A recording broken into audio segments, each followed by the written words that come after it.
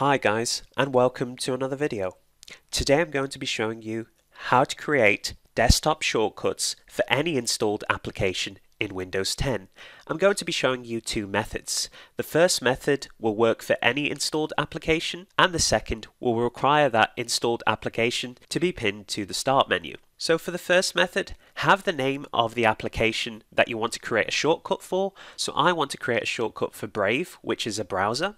To do this, all you need to do is go down to your search box here, click this box, left click on it, and then type the name of your application. So mine is called Brave, and once your application is displayed up here, you simply click Open File Location, so left click on this, and it will take you to where the application is installed. It will automatically have the .exe file selected, and all you need to do is right click on that .exe file and scroll down to Create Shortcut. You'll get this prompt here that says Windows can't create a shortcut here. Do you want the shortcut to be placed on the desktop instead? And you're simply going to hit Yes. And then you can close out of this to go back to your desktop. And as you can see, we've got our Brave browser shortcut here. If I double click on it, it's fully working. If you want to rename your shortcut, simply just go back to your desktop, right click on the shortcut currently on your desktop and go rename. So I'm just going to call it Brave and then hit enter.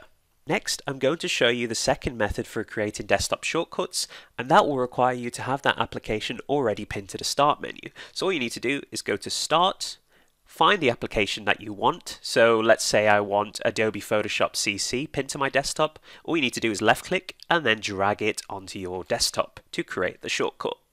If you can't find the application, simply refer to method 1. Alright guys, that pretty much concludes the video. If you enjoyed the video and found it helpful, please give it a like, comment down below and subscribe, and I'll see you on the next video.